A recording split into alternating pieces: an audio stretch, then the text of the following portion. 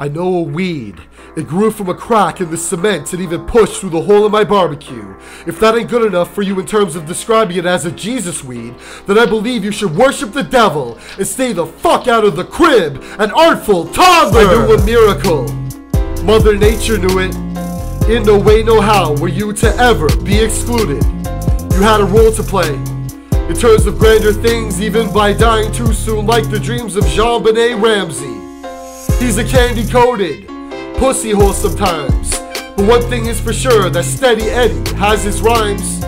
In a strange way, we required him, and I can see the way the devil has admired him. You wanna pluck the weeds? Well, fuck you, and indeed, unless it turns out that the Lord has blessed Nissa with means, you'll be back again, just like Frosty, rest assured. And that's of course believing that Lord Jesus has a word. Tell me why a miracle is missing Joan of Arc. This was so much more than just a tree inside a park. Clearly, as it turned out, this was like the Jesus weed. And as far as those of you who hated it, please just bleed. Steady Eddy must have thought the day had took place where I'd rather die alone than watch it run a foot chase. I'm talking all about my precious Jesus weed. Maybe something mattered, and the thing is, just believe.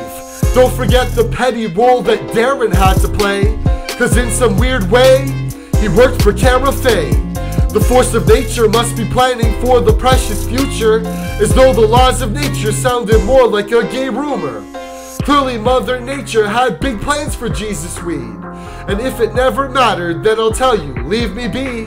But just in case it did, despite I'm in my final hour, I hope that Bill Burr finds a bird to eat at Artful Toddler. Tell me why a miracle is missing Joan of Arc.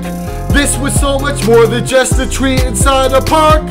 Clearly, as it turned out, this was like the Jesus weed. And as far as those of you who hated it, please just bleed.